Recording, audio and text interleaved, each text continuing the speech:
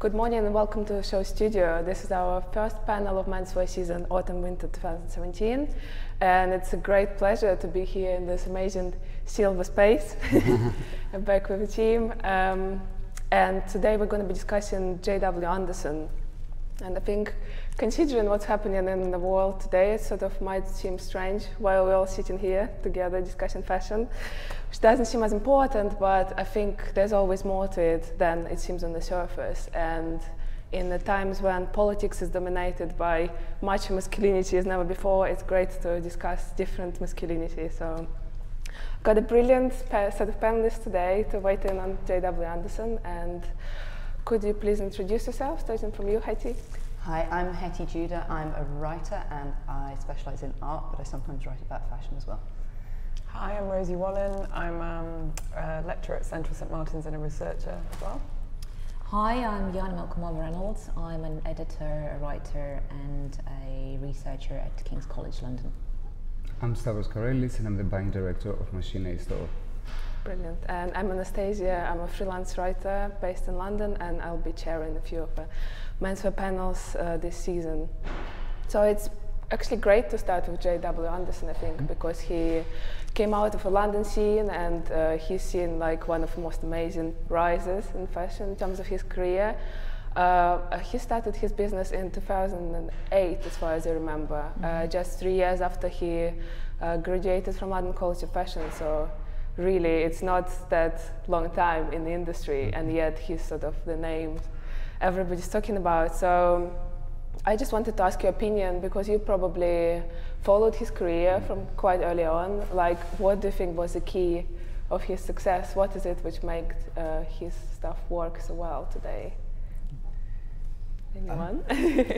Well, you mentioned, before we started recording, you kind of threw out this idea about what our favourite pieces were, and I do remember he did a very early collection where he had these amazing long kilts, like ankle-length kilts, and these little mohair jackets which just had a strip here and a strip at the waist, and there was this kind of gorgeous tactility to it, but at the same time it had that amazing cut and that really wonderful fluid use of the pleats.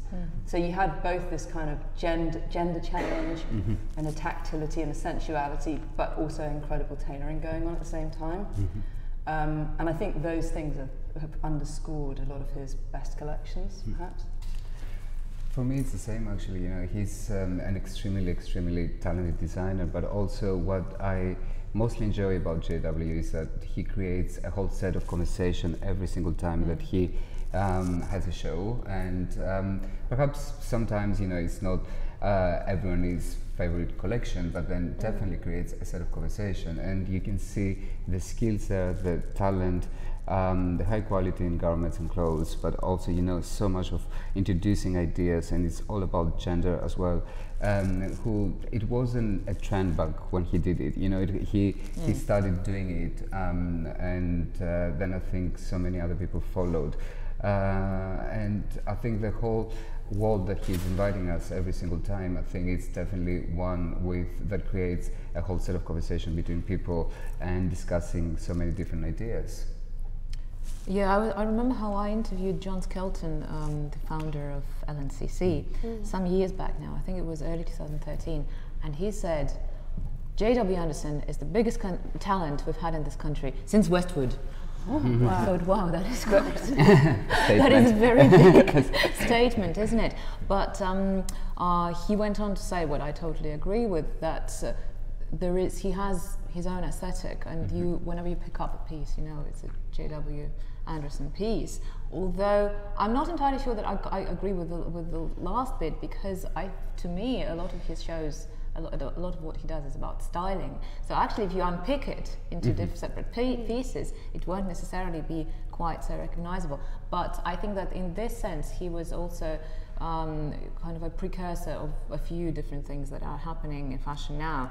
One of them being the gender fluidity, and the other one being just this kind of total over-styling, mix and match, sort of taken to the next level. Just throw it all in, and just throw in a lot of different references from all sorts of sources, and don't be afraid to, if it does not look particularly pretty.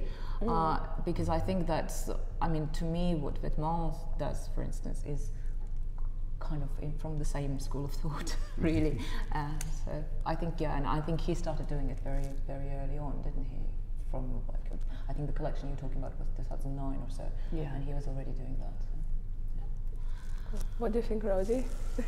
Yeah, I mean, I agree with a lot of what's been said. I think that you know, there's lots of routes into design. One of them is to be the stylist and to kind of pull from all of these different references and put them together in challenging ways, and certainly he does that. Another way would be to go from a sort of more technical and more of a kind of, or a conceptual approach. I don't feel that he's doing that. I think, as you made the connection with Vêtements, they have a very similar kind of approach to design, which is very appropriate right now. It seems to speak to people. And I think what's interesting about kind of JW is that he does talk about being influenced by other designers, which lots of people don't like to talk about that. It's a sort of, you know, we're supposed to believe that it's all just sprung from you know, nowhere. But he's very open about, you know, and is grateful to his references, and I think that's an interesting and modern take. And therefore the clothes feel kind of familiar to us when we're looking at them, because we sort of recognise things, but maybe we don't at first know where we recognise them from. So there's a familiarity in there and a challenge, which is interesting. But he also is one of these designers that he works always with the same team of people behind him. So he never changes the team around him. I mean, the people who do the music, the styling, everyone is exactly the same team of people. I think since the beginning, every time that I see the credits, it's always the same set of people that they working with, which I think helps him, and he sets the tone every single time that this is what J.W.Anderson brand is about.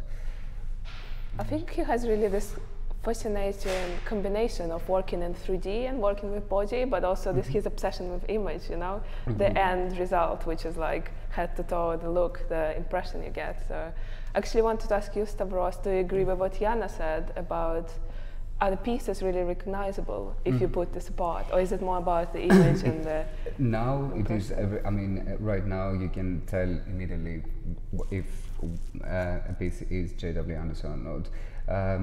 I think, first of all, I mean, he has already some signature pieces that everyone knows about, and they have become obviously his bestsellers, and he's internationally recognized about that. He also is super strong in what you said about the image, and you know, he does like all these amazing campaigns around him. So you know, it's very, very interesting point to see, because normally the pieces that they go on his campaigns are the ones that they actually are more recognizable, and people, you know, identify and understand them immediately in the collection.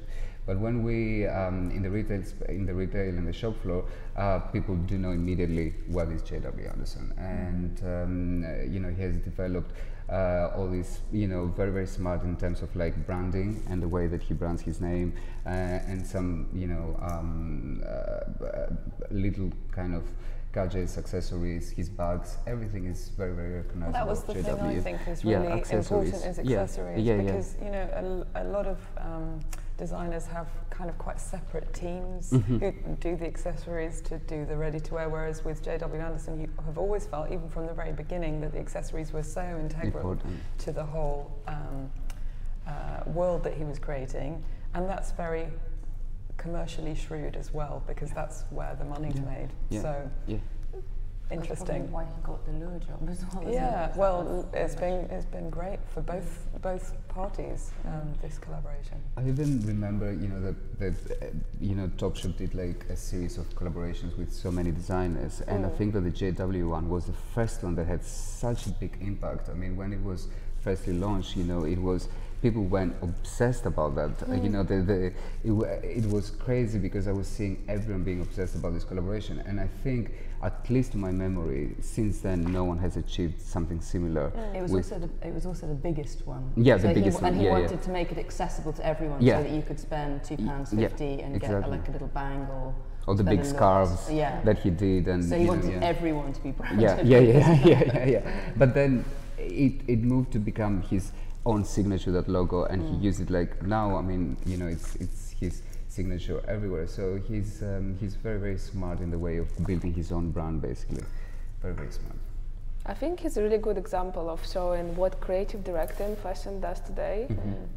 Like, would you agree that, let's say, successful creative director is not really designer per se anymore, but more like a curator who like throws things together? Yeah, but it's interesting though, how do you keep, how do you remain yourself in this situation when you throw all the stuff together?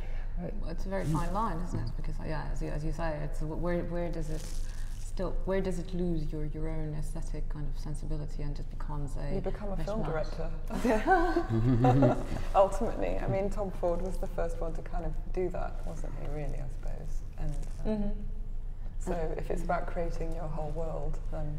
But also, Stavros, do you have Loewe in your shop as well? No, we don't, but I have visited the showroom quite a few times, and because we're seeing very closely the collection, and I can see, I mean, with J.W. in his own brand, what I think about it is that actually he's a very hands-on designer. I don't think that he's so, I mean, obviously he's involved in every single aspect of the creative process in terms of, campaign images, music, set design on his shows, the way that he's going to communicate with his own brand. But I think he's one of these designers that he's not just seeing, sitting behind an office and just seeing if some references around him, and he has another set of designing team to do the job for him. But I think that he's a very, very hands-on designer.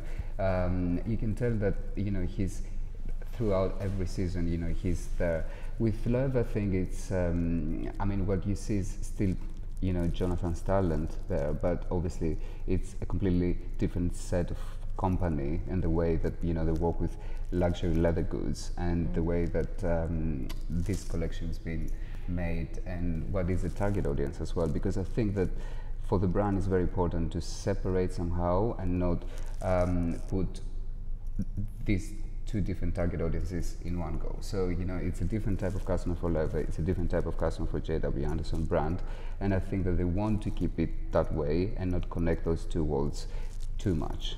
But they do permeate, though. It's inevitable. Yeah, of course, yeah. But I mean, look at Ralph Simmons and Calvin Klein or Dior, the same. I think it also really goes beyond. Exactly. It really goes beyond the buying thing, because we all consume it through images we see on the internet. Because I think his presence, like online and magazines everywhere, is quite profound. And you can instantly say to him, through the objects, through the show he creates, through the clothes. I think it's quite fascinating. So one more thing, actually, you briefly mentioned before is obviously a big thing in fashion now, at least the idea of it is gender fluidity. So do you think it is definitely a trend? Do you think it's definitely present? Do you think it's happening? Or do you think it's more like a buzzword? Well, speaking from the college perspective, from what's happening with the students, as we were talking about earlier, it's definitely something that's happening. I mean, in the current crop that are coming from my course, there are many, many students who are looking at genderless clothing, or kind of trying to reinvent the way that we think about gender. I mean, I have one student who's actually making her own mannequin, so that she's not working on a male or a female mannequin, she's creating her own. That's very interesting. Really, so it's a real thing, and I think it's quite interesting when you're looking at fashion, especially as a woman now. It's quite sort of polarized. So you've got the sort of Kim Kardashian, very, very, very feminized, overtly sexual, and then you have a lot of women buying menswear because they don't want to, be part of that aesthetic. And certainly looking at us this morning, we're not doing Kim Kardashian. So I think I think menswear is really key. And again, that links to JW, that he started out in menswear. That's what he trained in, and I think this kind of more genderless clothing is definitely a reaction to that very feminized. Because I find that, I totally agree with you, and I just went to the LCF, London College of Fashion, MA menswear show the other day, and that was definitely very, very much going in the proper genderless direction, because for a very long time I felt that there was a lot of talk about it, but it actually was not about transcending gender. It was more about cross-dressing. There was, there were all the tuxedos for women, and skirts for men. That is not genderless. That is cross-dressing. That is drag. That is very, very, very gendered. That actually reinforces the gender binary just by kind of. Yeah, I think it's a very important point. This it's one. Going up to the next level now, which is that it's not actually about that cross-fertilization, but about creating something new, which doesn't necessarily have to be either. Yes, very much. And I thought that long before the podium fashion started doing this, the street fashion was doing it just because, you know, when everybody was started wearing sweatpants and really and truly genderless clothing that did not bear any kind of any gender markers at all. And I think that podium, like fashion that we see on the podium, is just catching up finally at the moment. And I do like what JW, coming back to the topic of the conversation, does in that sense, especially in the later seasons, because it's a little bit less obvious. Because I think in the beginning when he started toying with it, it was a little bit more obvious. I mean, put a man in a floral blouse, yeah, okay, we get it. We get what you're trying to say here. Or put a man in a skirt, again, quite some time ago now. Not even the 2013 collection that was made a lot of noise about it, but sometime before that he had men in black skirts. That wasn't quite doing it for me, but what he is doing now is a lot more subtle, I find, because when you look at his silhouettes, you really can't tell whether they're men's or women's, because there is just this kind of subtle hint of femininity in how high the waist is or how fitted the jacket is, for instance, in menswear.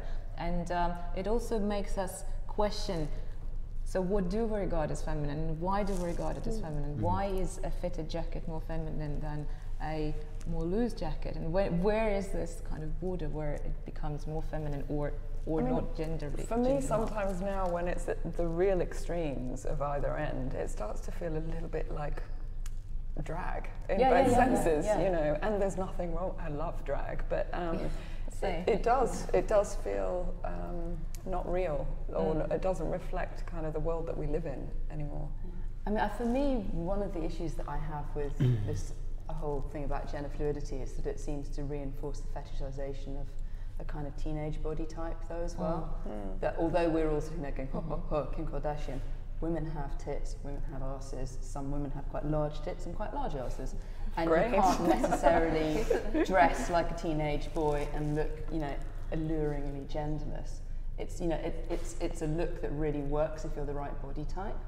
I think it works on all body types. You can end up looking like a kind of human barrel. It's quite, you know, if you're kind of hanging, you know, quite masculine shapes or quite broad shoulders or something, it's not necessarily going to work. Yeah, I guess it's terribly just well. Yeah, it just unless gets you've got back Savile to. Row Taylor. I mean, Yeah, I guess it's just like gets back to their eternal obsession with skinniness and youth, which is quite. I feel like, the further they try to go away from it, the then we come back anyway. But I mean, it's the genderless body is the pre-puberty body, essentially. So I don't know that it has to be, though. I mean, I think maybe, initially it's seen as this kind of teenage, adolescent kind of feeling.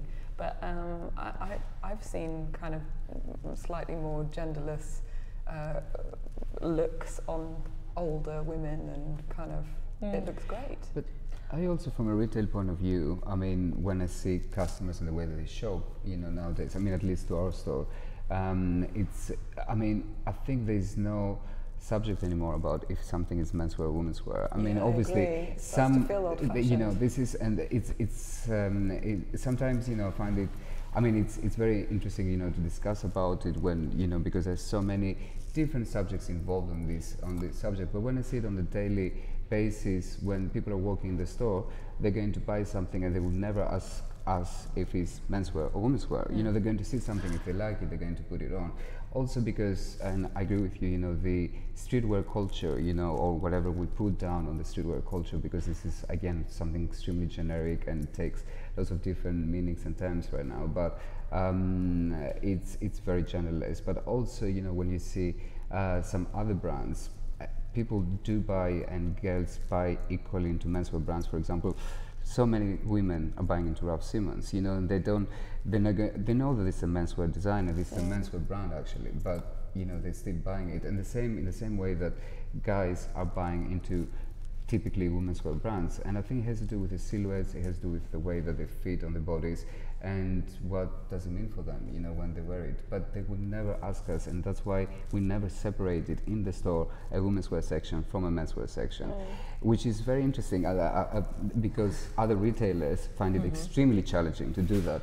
And I remember, you know, in the past, when some projects for, you know, under the gender identity, you know, were launched, they didn't know where to place them actually, you know, in the stores or department stores. So they didn't know where actually to position these kind of projects. So just did a gender, and they didn't know where to place it, because it was, for them, I think it was kind of like a new world that they were entering. So they didn't know how they're going to direct their customers and how they would shop and how they react with these collections, because everyone is used to, okay, this is a menswear shop floor, this is a women's wear shop floor, you know, where we're putting, you know, the collections that is basically, you know, unisex. But I think for smaller stores or somewhere like, for example, Dover Street, I don't think that there's an issue anymore, you know. But I know when I go on your website, the first thing it asks me is men's or women's. Yeah, and this is tempted to remove. And I'll tell you, yes, you know, it's a big conversation. Yeah. You know what? You know what is the only reason why most of the online stores need to do like that kind of separation? It's not about where you're going to find the brands you're looking for. It's about basically the sizing. You know, this is what is more important basically, because you can have something that is extremely unisex, but then obviously when it comes down to sizing, it changes dramatically. That's you know, a huge issue. It's a huge issue. Yeah. I've always felt so lucky that I'm just on the cusp of men's footwear. Yeah, so I can exactly. buy men's shoes. It's so exciting. So this is Lucky. so I think this is the only thing that actually is quite important, you know, when you think about unisex. But then going back to J.W.Anderson, you know, also as an experience when you walk in the showroom, because at the same time they show both together, you know, so they show menswear and they have the women's wear also in the showroom, because it's the pre-collections at that point. So they are all under one roof, under one showroom. You can, you know, you can see, and you can see probably most of the styles that are on the women's wear. You can see exactly the same styles on the men's wear, and vice versa. But also some silhouettes, you know, are a bit different, of course. But and maybe also that's the the sizing. future of fashion. It is. Maybe it that's is. exactly what we're talking about. I'm very confident. Will be, you know, there will be those things that are specific at either end, but then the majority will be. But also from a production point of view and from a everyone. commercial point of view for a brand, this is very, very important, because if you think about it, the only reason how, and obviously I don't want to get like into too much information or over analytical, but basically, you know, with productions, you know, when they need like to bring like the pricing down, or they need like to give the orders in factories, you know, if they use the same type of fabrics, if they use the same type of styles, then actually they can hit the minimums, which means that, you know, they can place really big orders, which means that the pricing is going to go down. Well, there's so another advantage there. Yeah, that There's was the another original advantage. reason. Yeah, this is extremely important for brands, you know, to be able to work and also to save so much cost, because But if not you only cost. Yeah. Sorry to Yeah, interject sorry. this, and I Yeah, know yeah. it's not something that Yeah. particularly J.W.Anderson's interested in, Yeah. but from a sustainability point of I view, agree as well. it's so important that people start thinking that way. And so, yeah. yeah. Because nothing goes to waste. No, exactly. Nothing goes to waste. I'd also say, yeah, there's also a generational thing that I think it's really interesting. My sons are completely unabashed about shopping from women's wear departments. Yeah. They're totally comfortable with it. Exactly. So, Most of the young people, you know, I think everyone doesn't even get into that process of thinking, oh, is it men's or is it women's? You know, I like it, or, you know, I like the whole world of this brand, I'm going to buy it, you know, regardless. I remember reading there's this book, well actually it's a compendium of 4 big tomes called 100,000 Years of Beauty, which is like a collection of essays from academics and not quite academics about beauty ideals and body ideals over the centuries. And in the last book, the last tome it's called Future. So it's all projections about how it's going to be. And one of the projections, they just have this kind of imaginary timeline of dates in the 21st and 22nd century. When was it written? It was written not long ago. Okay. Like maybe 10 years ago max, but I think even less so. So and there is this. The last page with the projection. The future will be silver. The future will be silver, yes. So, and one of the entries there read, 2051, the EU that still seemed to be the future at the time already. Yes. The EU legislation scraps the requirement to state gender in EU travel EU ID cards, and that was dated 2051. And when I looked at it, I thought, I think that's going to happen a lot earlier than that. 2051, seriously, I think that's going to happen, within the next 10 years. That was a couple of years ago, and soon after I read it, New Zealand and Germany introduced the third gender option in their passports, because you can be M, F, or X, which means other, anything non-M and non-F. But I think the next step would be just to scrap it altogether, because who cares what gender you are? There are more important things. So I think we steered quite a bit away from J.W.Anderson because the topic is fascinating, but I think it's probably about time we look at the show. And for sure. I just wanted to bring up one more thing, which I think is maybe just germane to point out now, that in March he's curating an art exhibition at the Hepworth Wakefield, and it's going to be looking particularly at sculpture. So the Hepworth Wakefield is a museum that specialises in sculpture exhibitions. And he's quite a serious art collector. I've seen him around at frieze and places quite a lot. So it's going to be positioning his own designs and his own investigations of gender and his sculptural forms on the body alongside works of mid-20th century sculpture. Oh, wow. I just wanted to put that one out there. That's amazing. I think it's called Disobedient Body as well, which is quite an interesting title. I think it sort of sends you in this direction of That's a great title. challenging, strange, and so on. You wish you'd had a thing. So let's have a look at the show. And Stavros actually has been to the show. So could you tell us a little bit how was it? What was the atmosphere? I think the atmosphere was very, very exciting, and that collection is extremely strong. There were many ideas. I mean, very familiar ideas. Also, very favorite to Jonathan. Obviously, crochet was the main idea that was going through. Really heavy junk knits. These really beautiful trousers. They had like this extra. Actually, I don't know if we can see them, but they have like these extra pockets on the knees. It was a great show, and actually all the bags, accessories, backpacks. It was super strong. Yeah, I think that the whole vibe. Everyone really loved it. You can see this really amazing, really long. Scarves, heavy knits, in orange and purple that they showed. It was a very exciting show. Very exciting show. So could you maybe come back to the beginning and have a look, look by look?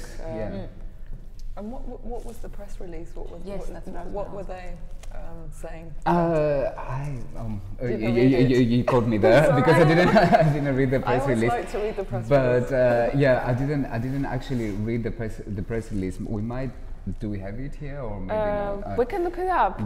For interesting to see what they were saying about it. Did you see did you actually see the sort of preview, which is his project with Alice de McLellan? Yeah, Alice de McLellan. Which is kind of this like very full frontal nude photos, very sexy but very beautiful, very classic sort of. So it's kind of interesting again because you don't necessarily see it straight away translated into clothes. This is like quite Aquarius actually. He had like Aquarius going on through like his crochets quite a lot. There's something there basically because it's something that probably he feels very strong about. But sorry. Sorry. Because if you think of like sort of sexiness in when it's applied to men, it's not necessarily the kind of look we think of it when we look at this. So I'm just wondering what those trousers on the right, is that applique? I can't see from here. The ones on the right. Yeah. What is that? That's better. Yeah. Oh yeah, much better. Oh, that's it sort was of kind like of like painted, embroidered. Yeah. Such a It beautiful is look. like medieval. I like those a lot. It was very strong. It's like sort of stained glass window chaps. But also what we said, sorry, about the you know, what we were saying about Alistair McClellan also is a brand where they live stream the show before from Grindr, basically. So you know, this is, I mean, it's kind of, I think he plays quite a lot with that kind of world, in and out.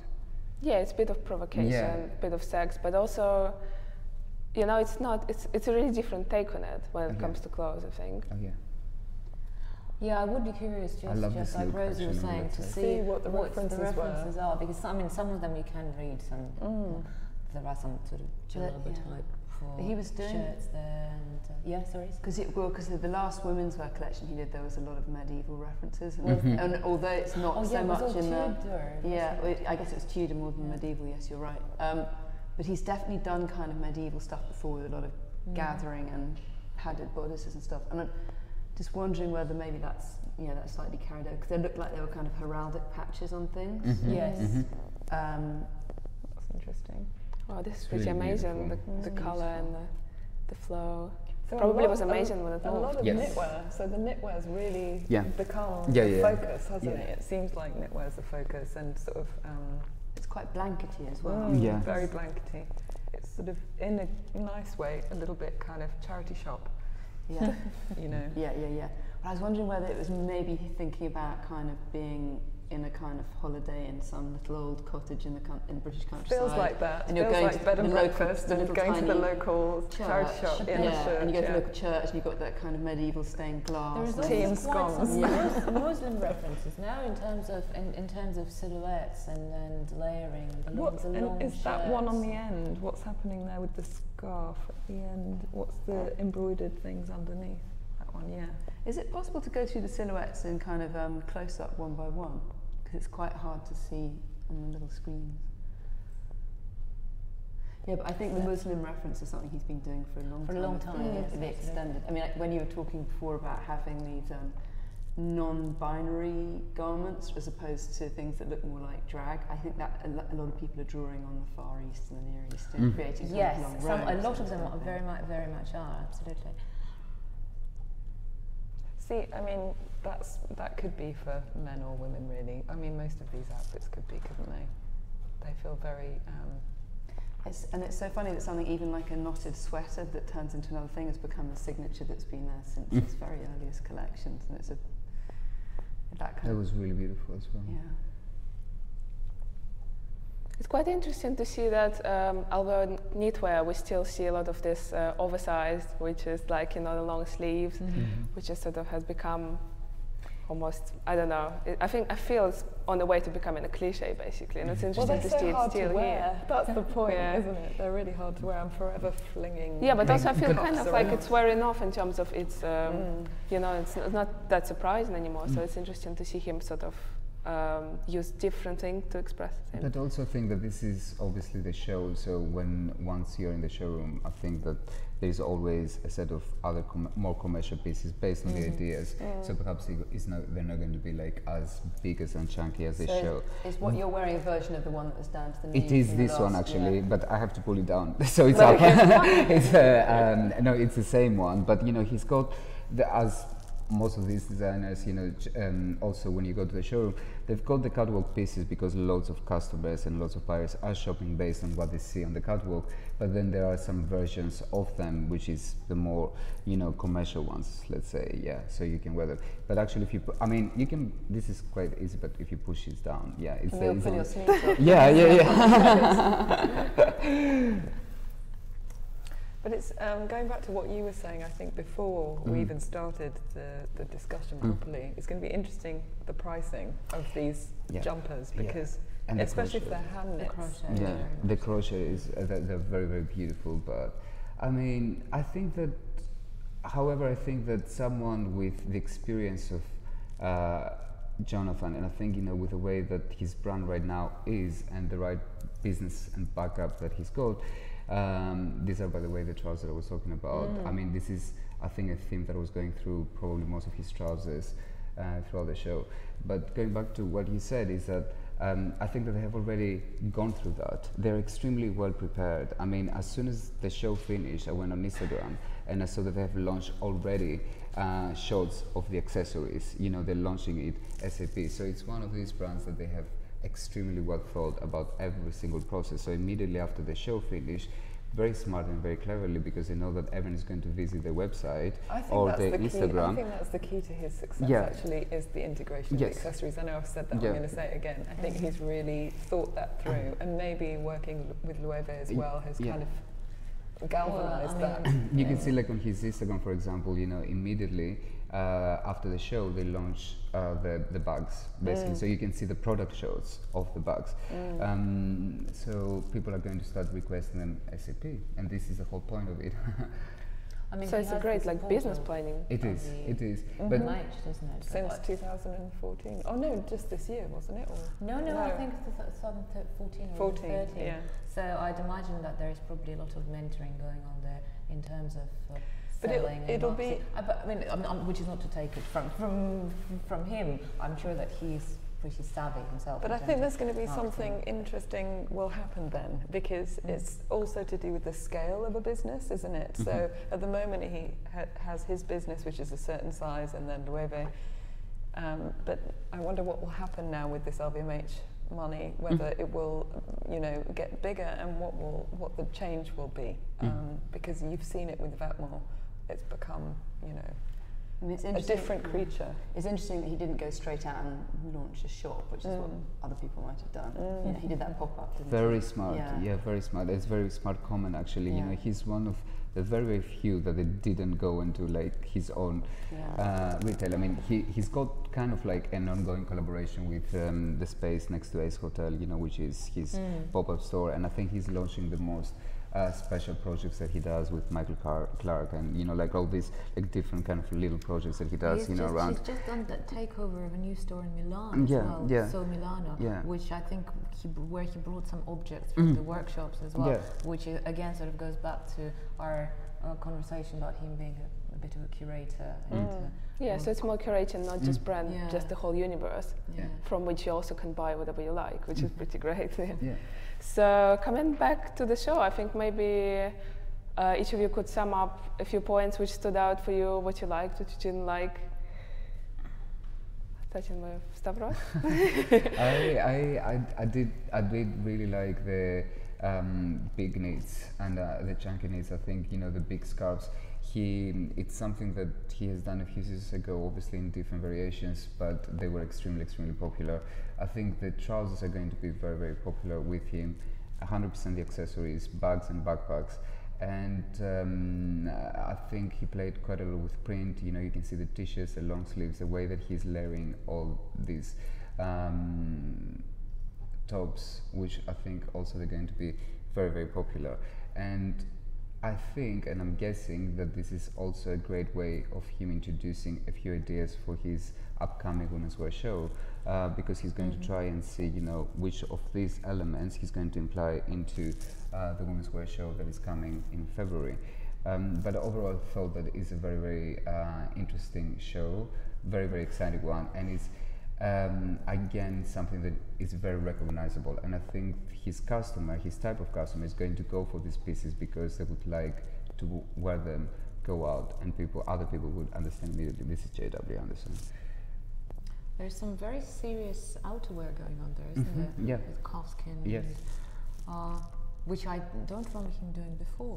What did he? But I mean, you probably know his collection was better. Yeah, no, he has done. Perhaps, you know, he has showed them in a different way on the catwalk, so maybe that's why it wasn't as memorable to everyone that he has done them. But actually, in the show, you can see quite a lot of like outerwear going with, you know, with leather and really good quality fabrics. His quality is amazing. His level is a great high-end brand level, basically. So yeah. Yeah, this look actually, it's beautiful, man. Yeah, I think that this is probably going to be the most cited look, the most reproduced look, one of the most reproduced looks of the whole collection. Yeah, I mean, to me, it is, again, as we were saying earlier, that this show kind of continues to disseminate our kind of the ideas of J.W.Anderson that we'll have of just kind of quoting a lot of different sources and a lot of oversize and kind of playing with gender. Some of them are a little bit overstyled for my liking. Sometimes, but that's I'm talking as somebody who wears clothes now rather than as somebody who thinks about clothes. So sometimes I think it can be a little bit. I mean, he does do overkill, and sometimes he probably does it deliberately. But in most cases, it actually really works, and I think that's one of the reasons why this look with the long sleeve sweater with the patch on the front works so well, is that it's actually quite graphic, although there is a lot going on because there's a patch and there's the long sleeves and the very kind of wide, slightly Oxford bag type, from what I can tell, trousers. And it's what I like about it, I guess, is the new silhouettes, because that is what is exciting about fashion, and that is what you very often do not get. You get new colors, you get new details, but actually getting a new silhouette. So particularly which ones? Well, even sort of this really oversized. Yeah, the really oversized one, the really oversized jumper with the oversized trousers. Well, yeah. Talking about is it still that new though? Does it still feel challenging to you? Maybe not to us, but I think more to the people who are going to wear it. Yes, yes, absolutely. And maybe not to Stavros' customer. Yeah, because we experienced that, with, for example, Ralph Simmons, oversized jumpers. He's doing them for the last 2-3 seasons, and remember, the first time customers came in to try them, the way that they felt about it, and how can I wear this? This is like too big, and especially when we tell them, they were coming, they're saying, can we have like one size smaller? We said, all of them are coming in one size. So everyone was like shocked that everything was in one size, because obviously it couldn't go bigger, but definitely could go smaller. However, they got used to it. So I think it's going to be very interesting to see like how this is going to be. So I guess it changed, which trickles down from innovative ideas on the catwalk and then into like more day-to-day wearing retail experience is quite interesting. Cool. So Rosie, what stood out for you in the show? What did you like? It was those embroidered trousers with the kind of bomber jacket, which is funny because it's not the oversized look. I really liked that play on. Well, it felt like a play on Britishness. I'm not sure what the. It was the third or the fourth. I think it was the fourth. It was right in the beginning, actually. So if we scroll down a bit, it's the one with the bomber jacket, I think. But maybe that's just because it was a little bit more. It was closer to the body. I quite liked that, being able to see the body a little bit more. Whereas these kind of very large, oversized things, kind of a bit tent-like. But there were good details, interesting details. Yes, there's lovely pockets. And lots of that beige piece. Yeah. I loved all those pockets. But it was definitely that one that I thought was the most interesting one. Yeah, we've lost it now. We lost it. We'll find it. I think it's a bit lower. Higher, no? I think it was at the beginning that they showed this look. Yeah. I mean, I think it's very funny. That's what I like about it. It's very funny. Very good. That is very true. It's kind of got a very humor is not something we element. Talk about. It's the right hand side. Yeah, the right that's one. the one. It's kind of childlike, a lot of it, isn't it? It's a lot of it is almost kids wear. And that is another way of doing genderless, isn't it? Because kids wear is not well, okay, no, now all the kids wear for girls it's always in pink, so it is gendered. But generally speaking, kids wear is not gendered at all. And there is a lot of fun and kind of carelessness, carefree kind of vibe to it, which is very nice, and which again, from what I can tell, was present in London Collections Men, in what I saw photos of yesterday and today, and the shows that I've seen. So what do you think, Hettie? Well, going back to your opening comments about the world being in a very traumatized state, I think this is a collection that's a lot to do with comfort, actually. And all of these oversized, it's quite protective and swaddling. Yeah. And it feels like it's, you know, you're almost wrapping yourself up in blankets and those great big outsized teenage jumpers, you know, where you've got your hands covered and you're all huddled up together. It feels very English. Yeah, very English. And for me, it has got that slight kind of play on, as we were saying earlier, kind of staying at some B&B with crocheted blankets. Or a camping trip in sort of Cotswolds. and being somewhere that's slightly away from it and timeless. And that was the kind of feeling I was getting. I mean, I think it's really beautiful, and there are some absolutely gorgeous pieces in there as well. The red and yellow colour blocking sweater was really quite beautiful. But it's also incredibly casual and very relaxed and very easy to wear without actually being streetwear, which is something that's unusual. That is a very good point. That is a good point, yeah. Great. So do you think he's coping well with the challenge of growing and becoming sort of more appealing to a wider audience? Yeah, I mean, you sometimes, I mean, obviously it's better for every single business and every single brand to get more and more customers and have a wider audience, but also is challenging to satisfy your current customers and, you know, keep them always happy and keep them to be loyal to you. So I think he's having a great balance of keeping his already existing customers close to him, and satisfy them, but also, you know, to gain a bit of a new audience, which is very, very difficult also, because when you see a collection which has quite a lot of like heavy and chunky knits and has, you know, quite a lot of outerwear, in an international market, whereas like as Asian market with like different climates and different type of the buyers shop very, very differently because of the different weather conditions, you know, that exist worldwide. So I think taking all this into consideration, I think there are like so many styles in this collection where when they dissect them, you know, everyone is going to be very, very happy about. Yeah, I remember reading an interview of his, I think it was from 2016, on Business of Fashion, where he says people don't come to us for a little black dress. That's not what people are looking for at J.W.Anderson. So it's better to give them what they do come to us for, as in ideas. So from that point of view, as Stavros is saying, it's sometimes for a designer like him, I guess it's focusing on your core customer is a lot more important than trying to lure more people in, because I mean he's Marmite, isn't he? There are people who will never buy into him, whatever he does. But then do you think he does that more successfully in menswear than womenswear? That was one of the things that we were thinking about, wasn't it? Because he came from menswear, and for me it feels like it happens more in menswear than Interestingly, on that same occasion when I was talking to John Skelton from LNCC, he said to me that for him it was the women's womenswear that did it. Interesting. For him it was because maybe because he expects a bit more tailoring from menswear. So, which he was not getting from JW, obviously. But for him, when he was talking about this being the biggest designers, the biggest talent since Westwood, he was referring to the women's wear, which I found quite interesting, because especially at the time, the women's wear, I thought he was still finding his feet with it. It was early 2013, so he'd only been doing it for a couple of years, and it wasn't. But I think it's like menswear feels a bit newer and fresher these days. So.